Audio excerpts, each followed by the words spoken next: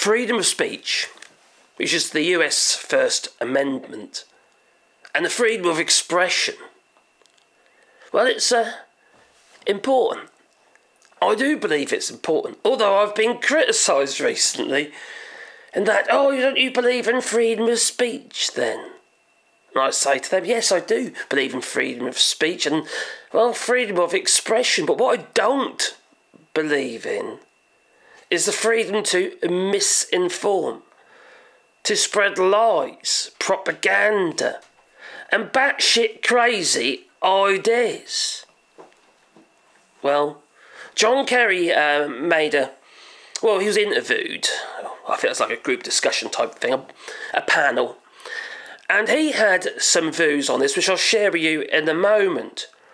But just to put this in some sort of context, the kind of batshit crazy ideas that are being spread on social media, and especially Elon Musk's X, formerly Twitter. And he's the worst of them all.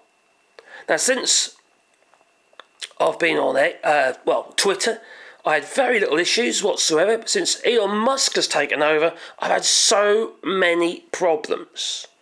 The amount of fake accounts of scantily clad women who want to follow me, who probably aren't scantily clad women, they're probably some fat, greasy bugger sitting in his mother's basement.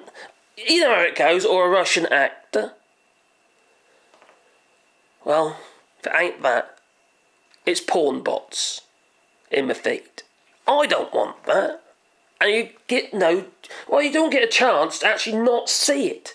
Because, the way, Twitter or X, it works, you're scrolling through and there it is. You've seen it, it's too late. You have no choice. The same with Elon Musk. I don't want to see Elon Musk in my feed. But who am I getting? Elon Musk. Every single time I'm on there, it's getting forced in front of my face. Because Elon Musk has tweaked, or his engineers have tweaked the algorithm in favour of Elon Musk, so he can spread his lies and misinformation and propaganda and conspiracy theories and Donald Trump, which is a whole load more lies, conspiracy theories, misogynism, etc., etc. And Roseanne Barr. Now, I used to like watching Roseanne Barr, her and John Goodman, on Roseanne. And it was fun. It was a fun sitcom. But she has completely and utterly lost her mind. Maybe she's always been like that. Well, this is her recent, blimey, her time on Tucker Carlson. Babies, that is not bullshit. Let me just repeat. They eat babies, that is not bullshit. It's true. So it's not just the dogs and the cats, not just the pets. It's not just the dogs and the cats. Am I dreaming?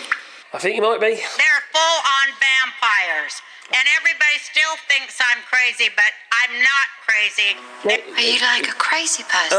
They're full-on vampires. They love the taste of human flesh and they drink human blood. They do, Tucker. Stop staring at me like that. Freaking me out, man. Because you spent your life in the entertainment business, so I think you have some authority on this. Endorsed her. So many kids that I was in mental institutions with over the years, they are all from those cults. And they've covered it all up. They covered it all up and, Cuckoo. they eat babies. That is not bullshit. It's true. It's not.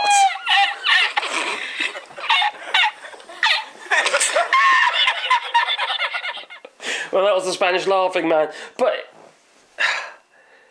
there are people out there who are taking her seriously. And when you got Elon Musk and they're spreading this stuff, and then Tucker Carlson giving her that platform, knowing full well what she's like and the stuff she's been spouting. It's not just that. It's loads of crap. She's full on up Trump's you-know-where, his derriere. She has to get past nappy first, of course. You know it is. And so I understand why people like John Kerry, when asked, makes this and I think statement. The dislike of and anguish over social media is just growing and growing and growing. And it's part of our problem, particularly in democracies, in terms of building consensus around any issue. It's really hard to govern today. You can't, there's no, the referees we used to have to determine what's a fact and what isn't a fact are kind of, been eviscerated to a certain degree. And people go, and that people self-select where they go for their news or for their information. And then you just get into a vicious cycle. So it's really, really hard, much harder to build consensus today than at any time in the 45, 50 years I've been involved in this.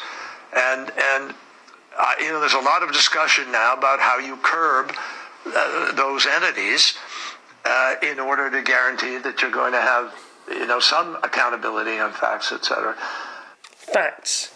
Now, he's going on about facts, which obviously that's what we want. That's what news is supposed to be. News is supposed to be fact. Everything else is fiction. Roseanne Barr is spouting fiction, but she thinks it's fact. We need some form of, like you said, accountability and control of platforms, making them responsible to, prevent this madness being spread. It's like a disease. Now, Elon Musk, he referred to the woke mind virus. Well, there certainly is a misinformation virus going out there, and it's running deep, it is, and no one seems to have a vaccine for it. Truth, honesty, fact, science, and all these harebrained, all this craziness is being disguised and spread by so-called evangelicals.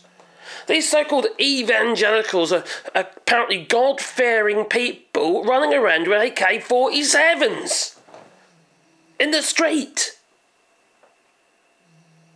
and flipping Bowie knives on their belt. There's something not right there in the US. And we have got a very similar issue in the UK, in France, it's everywhere. And it's spreading like wildfire. It is a disease of the mind. Crazy, batshit crazy mind virus or something like that. And something needs to be done, and needs to be done fast. It reminds me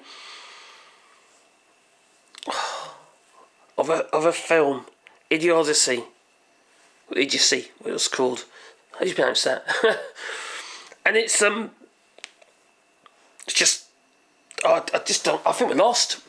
I honestly think we're lost, because unless people like Elon Musk has that rug pulled out from underneath him, and somebody pretty brave, politicians, and the leaders, prime ministers and presidents are going to have to make that brave move.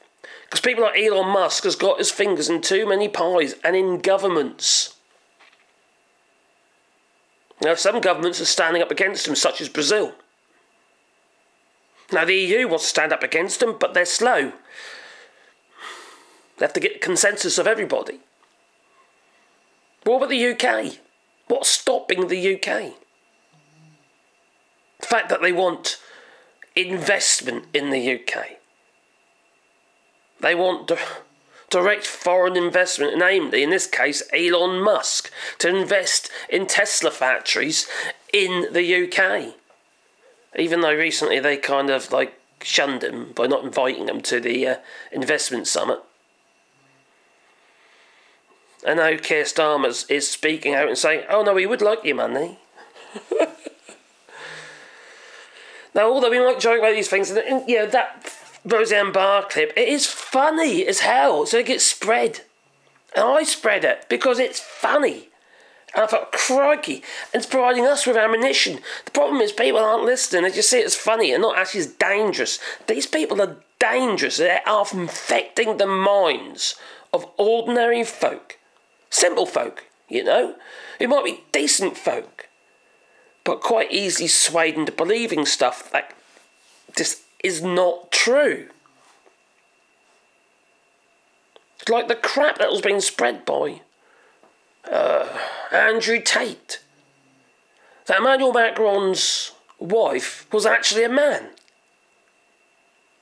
It's just madness. The problem is people believing this stuff. Even though these people are found out to be liars and cheats, they're still clinging on for that next lie. People are fundamentally broken if they're following this line of their search or their version of truth. It's a problem. Now, people might say to me, no, you shouldn't, have any controls on this. Let people say whatever they like, blah, blah. No, I'm sorry. I don't buy into that. I really don't. Because it's a whole load of baloney that's been spread out there and people are believing it, and it's damaging democracy. You can't have democracy that will work for the people based on lies, misinformation and propaganda. This is so undemocratic, it is unreal. The outcomes are, they're poor. Now, these people making all these false promises, we've got the Reform Party making false promises on how we're going to stop the people on the boats landing in Calais, in Kent. Based on lies, misinformation, and misunderstanding of the facts, such as international law. We do need a level of control. And that level of control needs to be based on known facts.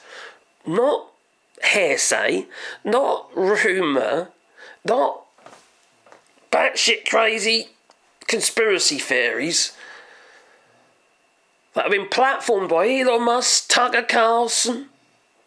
You see it on TikTok, Rumble, spread via Telegram, although the owner of Telegram, the CEO of Telegram, the Russian geezer who's arrested in France, is all of a sudden making statements that he's going to change Telegram and all these new policies, and he's going to have some censorship and stuff like that because he's scared that he's going to get locked up.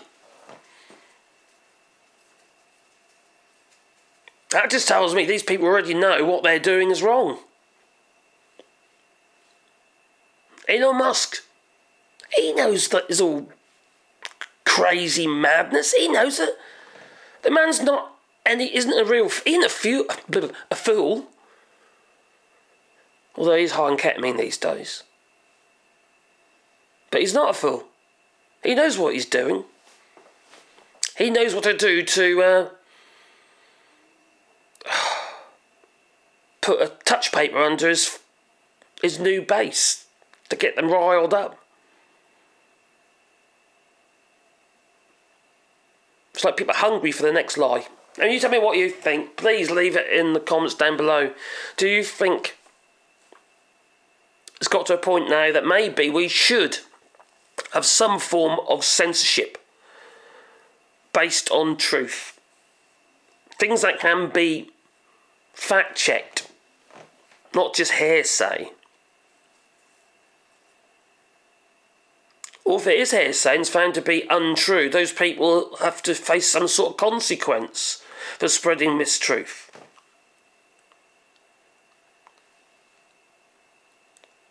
There has to be a cut-off point to what is real and what is not. You tell me. Please leave it in the comments down below. Toodaloo. Oh yeah, don't forget, we're doing a rewilding here in France where we're planting trees. 1,000 trees on 2 hectares land. If you'll be part of that, there's a GoFundMe link down below and you can have a tree and I'll plant a tree on your behalf. Whew, we'll make a sign to go with that tree. We don't want to remember your loved one. But also, let's say for instance you don't want to send cards or presents. How about having a tree planted in the ground here in France, yeah, with your name on. As a prezi. Maybe. It might be a nice idea. Toodaloo, but don't forget, comment down below. And boot with the old like button, helps the channel, you know.